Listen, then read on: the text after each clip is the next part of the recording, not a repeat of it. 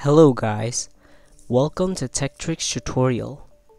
In today's video, I will show you how to put Facebook Reels on WhatsApp status. So let's get started.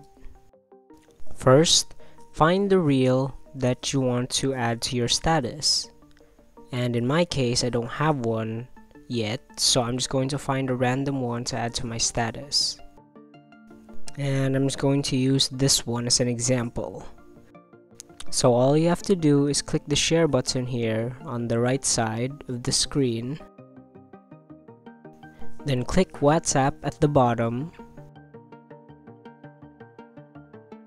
Now here you're just going to click My Status at the top.